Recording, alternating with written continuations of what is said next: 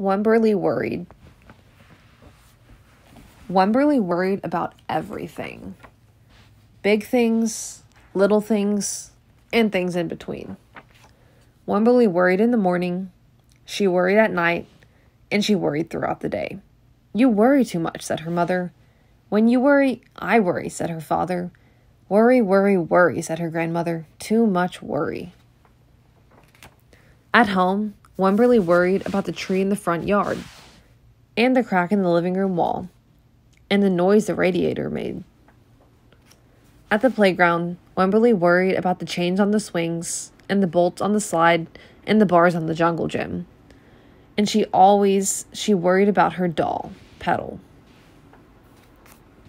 "Don't worry," said her mother. "Don't worry," said her father.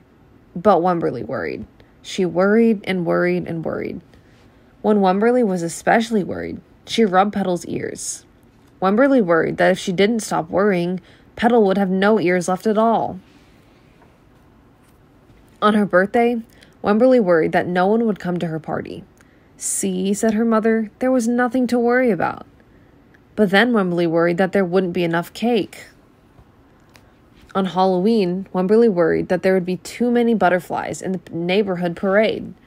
"See," said her father, "there was nothing to worry about." But then Wemberly worried because she was the only one. "You worry too much," said her mother. "When you worry, I worry," said her father. "Worry, worry, worry," said her grandmother. "Too much worry." Soon, Wemberly had a new worry. School. Wemberly worried about the start of school more than anything she had ever worried about before. By the time the first day arrived, Wemberly had a long list of worries.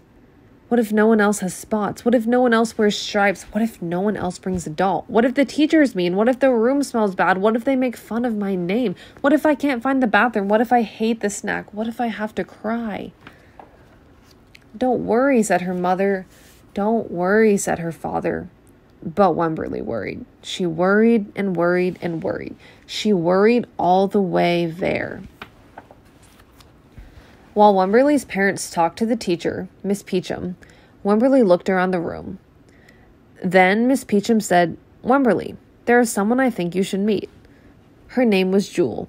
She was standing by herself. She was wearing stripes. She was holding a doll. At first, Wemberly and Jewel just peeked at each other. "This is Petal," said Wemberly. "This is Niblet," said Jewel. Petal waved. Niblet waved back. "Hi," said Petal. "Hi," said Niblet.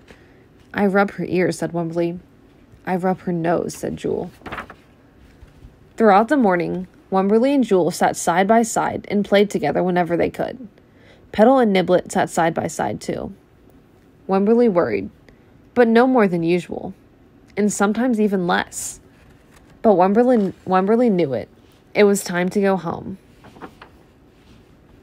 "Come back tomorrow," called Miss Peachum as the students walked out the door. Wemberly turned and smiled and waved. "I will," she said. "Don't worry." The end.